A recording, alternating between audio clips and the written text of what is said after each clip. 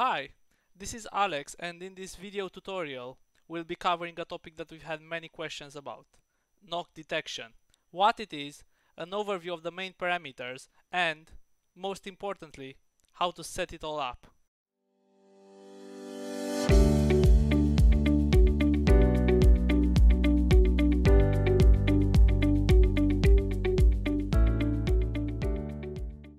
In a very simple definition, knock is the abnormal combustion of the fuel-air mixture and, as an effect, can severely damage your engine.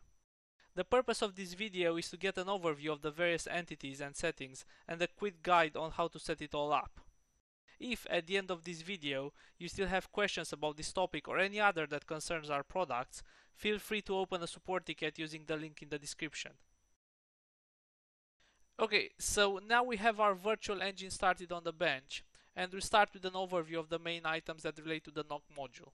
As you can see, we are in the knock tab of the default layout. At the top, we have a few generic data readouts, useful for providing real-time information on the engine state. Over to the left, there's the knock settings window, which houses the main configuration parameters of the module. On its right, it's the main status field, the knock sensor reading, as processed from the sensor itself, and the relative readings which take into account engine noise. Moving on to the tables, this is the injection knock trim, which is a fuel multiplier that can add fuel when knock events are registered. To its right, we can see the knock acceptable value table, which defines the acceptable noise level depending on RPM. As the engine moves across the rev range, the knock reading will increase as well, and this table allows us to correctly take that into account. It specifically compares the knock reading raw to the value defined in the table for that particular RPM, and, if greater, it will determine that knock events are present and activate the control strategies defined. On top of it, we have the knock coolant scale, which is a multiplier that modifies the acceptable knock value from the table below in order to cater for the extra noise produced by a cold engine.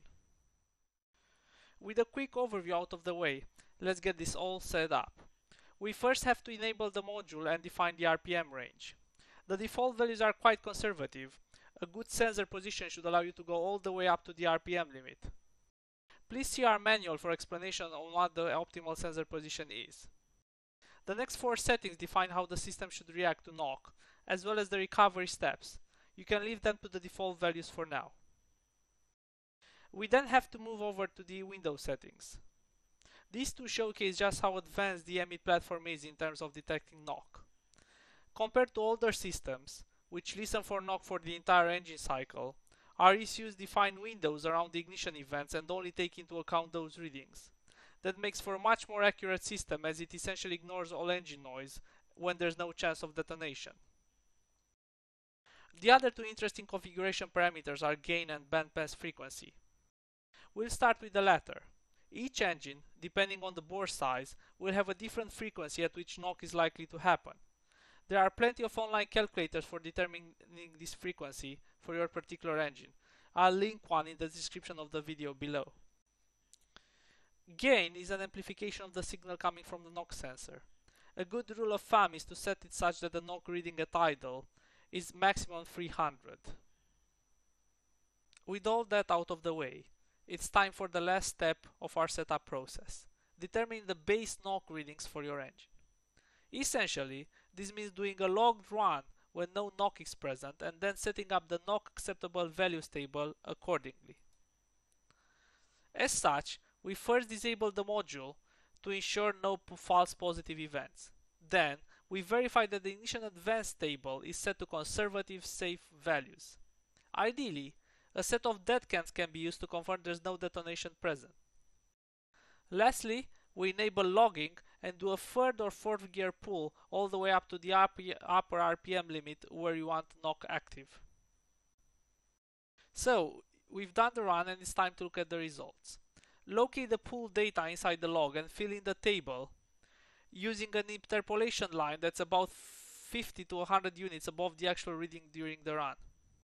In my case, I got about 150 at idle, so that would be 250, and 220 at the higher RPM limit, which would make it 320 here.